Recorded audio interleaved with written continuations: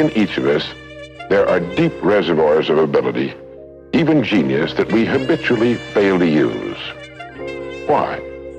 We know that most people desire by nature to succeed. But what is success?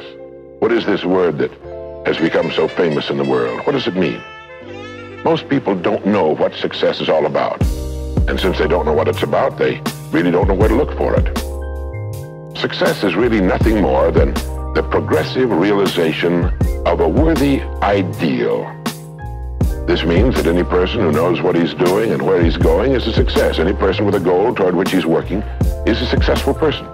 This means that the boy in high school who's working toward a diploma, or the boy in college toward a degree, is just as successful as any human being on earth, because he knows what he's doing, why he's getting up in the morning, and where he's going. But conversely, if a person doesn't know what he's working toward, what it is he wants, doesn't have a goal toward which he's working, then he must, at least by this definition, be called unsuccessful. Why isn't then, with this simple definition, why isn't everyone successful? Should be easy. Yet surveys indicate that 19 out of 20, 95% at least, are not.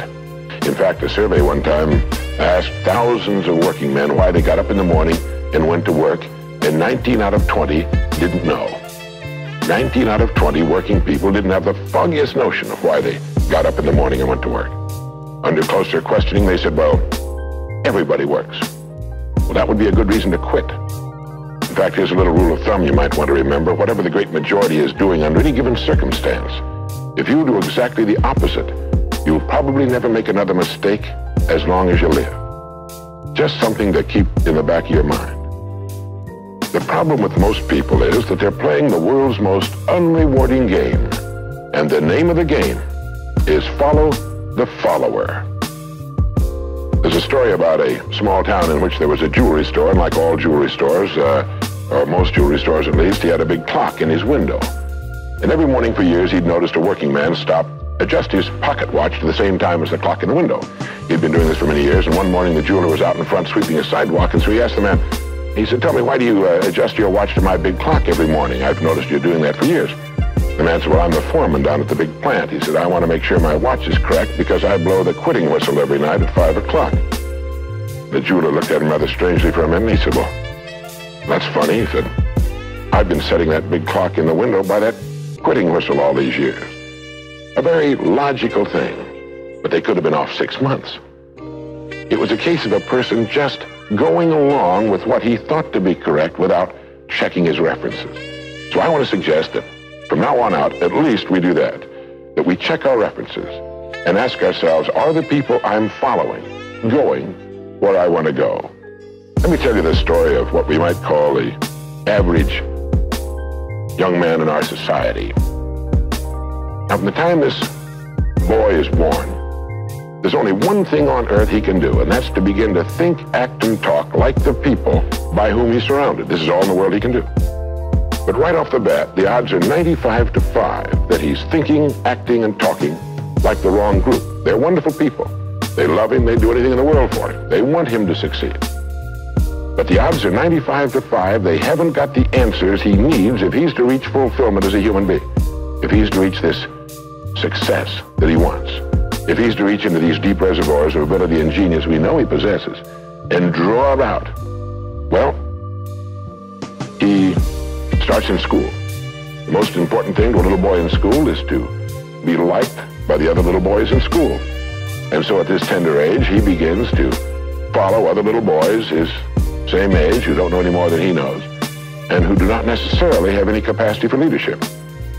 And he does this in the first grade, and the second, and the third, and the fourth, and the fifth, and the sixth, and the seventh, and the eighth, and year after year after year, he forms himself into a composite average of other little boys his age, trying to be like them, trying to do the only thing in the world that's impossible for a human being to do, which is to be like somebody else. Now, let's say he goes all the way through school, usually goes in the military service. Again, he's caught in a vice-like grip of conformity. Now, let's say he's 25 years old, out of school, out of service. What's he going to do? As a rule, he'll go back to his hometown, unless he's married, in which case he'll go to his wife's hometown. But let's say he goes back to his own hometown, he's single, he doesn't know quite what to do, and he's standing on a corner one morning, and a friend that he knew in school comes up and says, hi there, "Charlie, what are you doing?" He says, "Nothing." He said, "Why don't you come down and work where I work? It's a pretty good place. The pay's regular. We got all kinds of fringe benefits and so on." And so he does. The odds are about, again, 95 to 5 that his first job is taken as a result of random application. On the job, without thinking about it, the most natural thing in the world for him to do is to look around, see how the other guys are doing their job, and to begin doing his the same way, assuming that what is normal for them is normal for him. No reason for this. He doesn't think about it. He just does it. Now, he has stretching in front of him 50 years or more in the golden age that man has been dreaming of since the days of ancient Greece. What's he going to do with these 50 golden years? Well, let's take a close look at him. We know that he works 40 hours a week, as a rule. 40 hours a week, which leaves him 72 hours a week when he's neither working nor sleeping. 72 free, discretionary hours each week to do with as he pleases. Now, at this point, of course, he's married. He has his little house and his little car. And this is about what he does with his free 72 hours every week. He'll do what the other fellows are doing with their free 72 hours every week, which is virtually nothing at all. On a typical day, he'll quit right on the dot, get in his little car, go to his little house, go in his little kitchen, kiss his little wife, and say, "I'm tired." They've even figured out why he says that. The experts believe that he used to hear his father say that back when men used to get tired working during the day, and he picked it up and he repeats this every night when he gets home.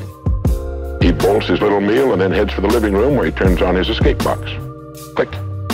Takes 15 or 20 seconds for the screen to light up, a period of time he finds interminable, but he gets through it somehow. Maybe kicks the dog or thumbs through a magazine or something. Then the screen lights up and he does too a little bit, and there in front of him he sees people in all kinds of funny old-time costumes all killing each other at a great rate.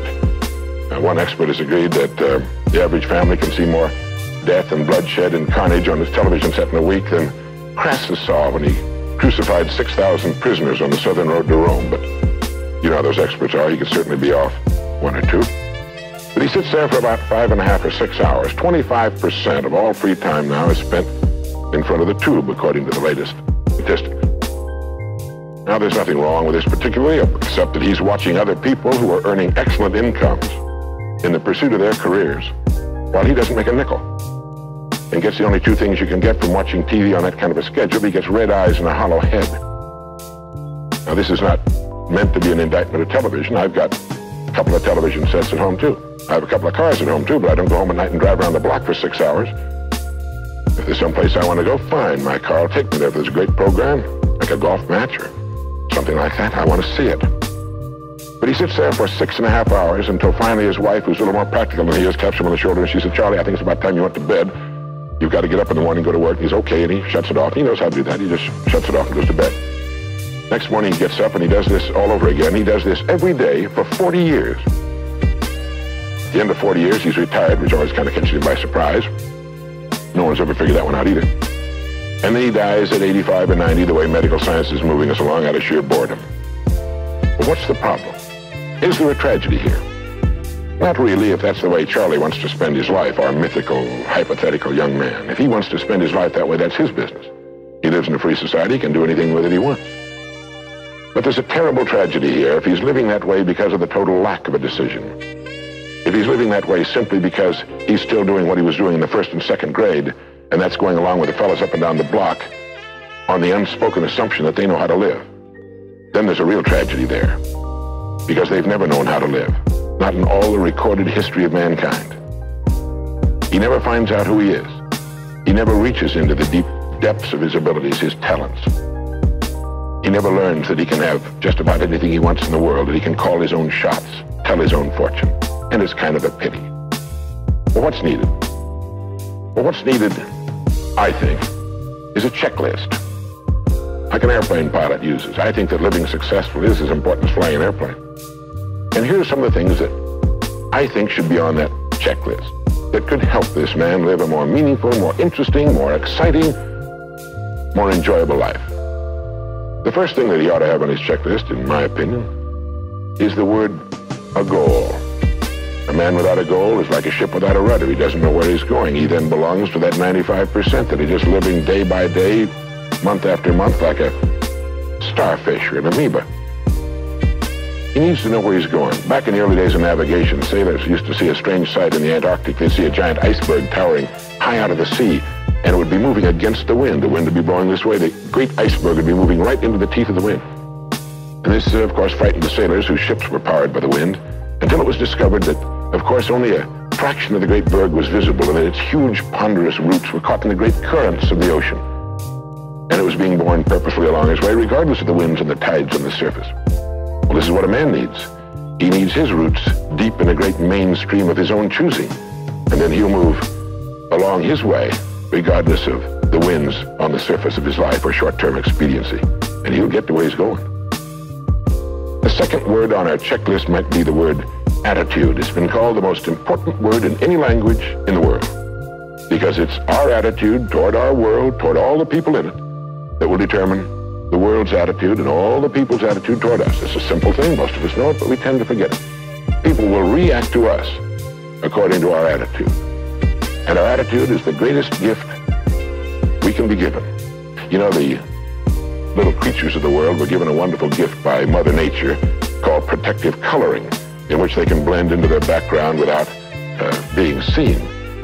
But man was not given this great gift, because man was given an incalculably greater one. Only man has the godlike power to make his surroundings change to fit him, because his environment will change as he changes.